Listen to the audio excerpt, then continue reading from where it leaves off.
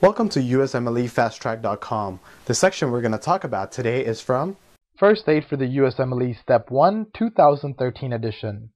Page 344, Hematology and Oncology Anatomy. What are erythrocytes? Erythrocytes are the red blood cells. The word eryth means red and cyte means cell, so these are the red cells. What is the function of an erythrocyte? The function of erythrocyte is to carry oxygen to the tissue and carbon dioxide to the lungs. What are some characteristic features of erythrocytes? Erythrocytes are anucleate, which means they do not have a nucleus, and they are biconcave in shape. They also have a large surface area to volume ratio for rapid gas exchange. So that means that they are large in size, but in terms of volume, they don't have that much because the surface area is large compared to the volume ratio, and this allows for rapid gas exchange.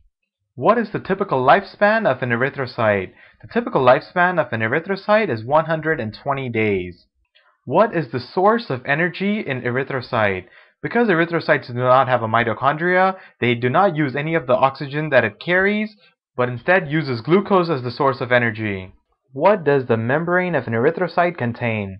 The membrane of an erythrocyte contains the chloride bicarbonate antiporter, and this is important to know because this allows the transport of carbon dioxide from the periphery to the lungs for elimination, but we will talk more about this in the respiratory chapter.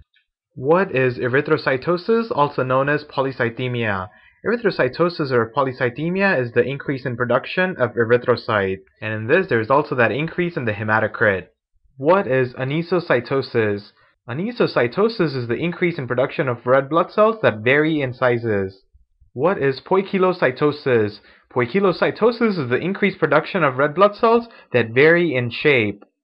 What is a reticulocyte? A reticulocyte is an immature erythrocyte, and this is a marker for erythroid proliferation, and that just means that the body is actively making new red blood cells, which is generally a good indicator. So if the erythrocytes are dying and new reticulocytes are being made, this is a good sign.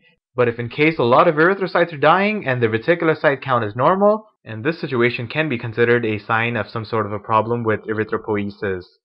For more information on this topic, click on the link in the description section below. For a full USMLE Step 1 review, be sure to check us out at USMLEFasttrack.com, where we help you review the entire first aid for the USMLE Step 1 with high quality videos and hundreds of detailed pictures for a better understanding of the material.